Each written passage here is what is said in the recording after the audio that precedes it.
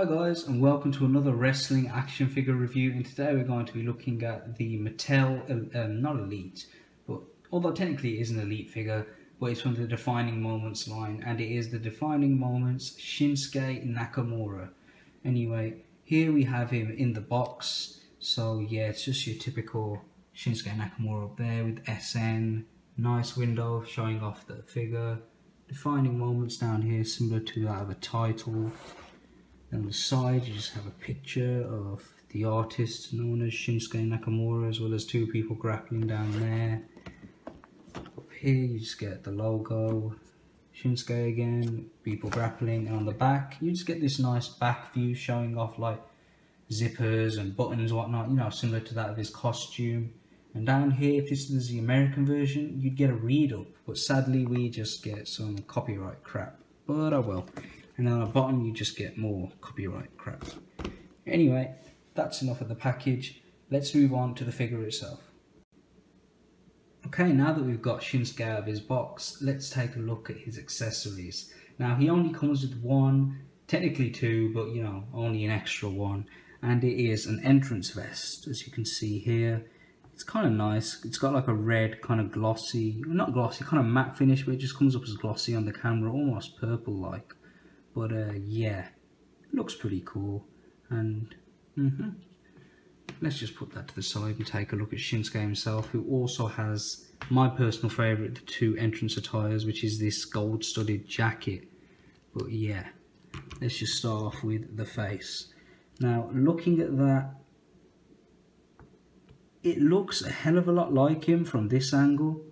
So you see that, you're like, oh, that's Shinsuke Nakamura. This angle, it just reminds me of Glenn from The Walking Dead. One eye seems just too big. Like, he's a man that can convey 1,000 words with like one facial expression. He did that with that segment with AJ Styles and Sami Zayn on SmackDown was that a week ago? Was it 2 weeks ago? But yeah, he was just there with his eyes. He just like, what? Yeah, it was a really funny segment, but I think if they'd have made both eyes the same shape, and this side seems to be a little bit bruised up almost, like it's a bit bigger, but yeah, it still definitely reads like him, with his gum guard there as well. Eyebrows are done nicely. The buzzed off side here, which, it's a bit too dark, same thing with the beard. Once again, if I have this problem with most wrestling figures, there's quite a lot of wrestlers have beards, but if they were to just like kind of tone it down and do what they do with body hair, like on chests and stuff, I think it'd look a lot nicer. Yeah, here you have his entrance jacket, which is really cool. Not all of the gold buttons are positioned perfectly accurate. I don't think any of them are actually, except for that one actually. That one looks really good, just there in the middle. But yeah, I can live with that, you know. You can only tell if you're literally right up next to it, and even then it doesn't look too bad for a mass-produced toy. But yeah, the jacket looks really cool with some nice stitching and everything. It looks really nice. A little bit of a paint mishap there, but I can live with that. Shoulders look really cool. The gold continues around there. Oh, and I forgot to mention, this side of his hair looks awesome. It's a rubbery plastic, and it just looks really cool with half of his head shaven, as Shinsuke has it. Looks really cool. But yeah, that looks really nice. Tell you what we'll do, we'll just take it off as well to show off the underside. It just pegs in with like one big like kind of tab, and I'd say take his armband off first before you take this off. It just makes it a lot easier, and it's pretty easy to take off actually. It's a lot softer of a rubber than the other entrance vest, I think, and it's just a lot easier to work with. So yep, there we go. Now that that's off, here we have Shinsuke. I think as far as the book goes, they chose a good one for him. You know, it looks a lot like him, body build wise. So yeah, that's really cool. You know, not too muscular, but then at the same time his muscles are pretty defined. The armband, as he has, it does come off, but you know, I can live with that. I'm not intending on playing with it. You've got the silver painted belt buckle, although it should be black with silver. Well, actually, you know what? I don't think it should be black with silver. I think it should just be a straight up black. This is based off his NXT debut. Was it Brooklyn? Correct me if I'm wrong, it's been a while, but yeah. The back looks really cool, you know. Same deal with his wrist gauntlets, I was going to say. Too much Batman. His wristbands, whatever you're going to call them. silver there. The trousers look nice and baggy, you know, as his trousers are, so that looks really cool. They also have sculpted knee pads, which I do like. I think they should have also, I might be wrong on this one, but shouldn't his shoes be black, the bottom side?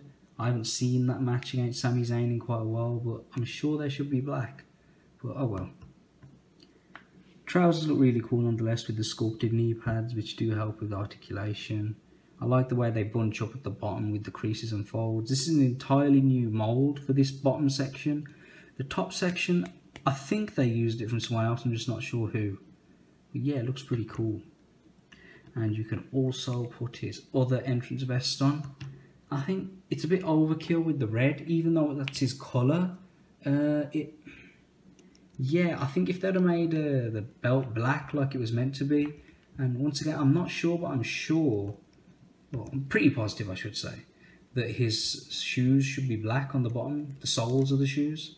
But yep, as you can see, I'm already having a hard time trying to get this on. Okay, I've got it. Doesn't normally like working with me. And then you just peg these in here. Once again, I'm glad they opted for plastic over a cloth, as I just think it would have thrown the figure off. And yep, let's try this, shall we? There we go. Oh, nearly. Of course, I was able to do it off camera, but I mean now it doesn't. Okay, I've got it. If you prefer this look, more power to you. I think the red just goes a bit too much, you know, it's too overkill. And I don't like how high these sit up either. I could always pull it down actually, now that I think about it. Let's just try to pull it down. Get his hair out of the way as well. Give it a pull. Okay, that looks a lot better, but even still, yeah, I much prefer his other one. It's just such a nice contrast with the black and red. But yeah, just to give you a look, there's nice creases and stuff. It's pretty hard to work with though. I'm just going to take that off as it'll make it a lot easier when I just try and get this over his head. Yeah, taking off the armband makes it a bit easier to kind of maneuver over his body. I think they should have made it so that it's open on this side as well, as it would have made it a hell of a lot easier. Oh, come on, work with me, King of Strong Style. Okay, I've got it. Try and take it over the head first, then take that section off. Okay, but now that that's done, let's move on to Shinsuke's articulation. Now it's pretty standard for an elite. You get a ball joint in the head, so you know you can look down a fair amount, you can look up, look to the sides, get a bit of pivot, not much, but ball hinged shoulders which also swivel at the bicep, single hinged elbows, a swivel as well as a hinge in the wrist. You get a ab crunch. It's kind of weird, it feels like it's almost magnetic, like as I bring it down it feels like something is pulling it down a little bit. There's like a weird click as well.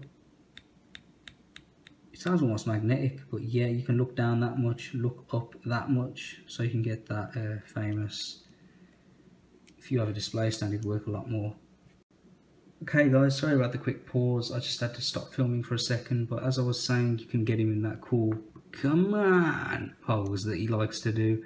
But moving on from that, you get a swivel in the waist, ball hinged legs, as well as a swivel at the top of the thigh, double hinged knees, and basically they're just kind of ball jointed ankles. You can't do much due to the way the trousers fall. But overall, it's a really nice figure. You know, you can get it at Smith's for about £25. You just gotta love Shinsuke Nakamura. There's just something to him. He's so awesome. And yeah, the figure for a first elite does him some decent justice. I reckon with the next face sculpt they'll absolutely nail it, because this one I reckon's 50% of the way there. It's just that one side looks a little bit funny. But it's all just a matter of perspective and which way you're looking at him. So yeah, thanks for watching guys. I hope you enjoyed my review. Stay tuned.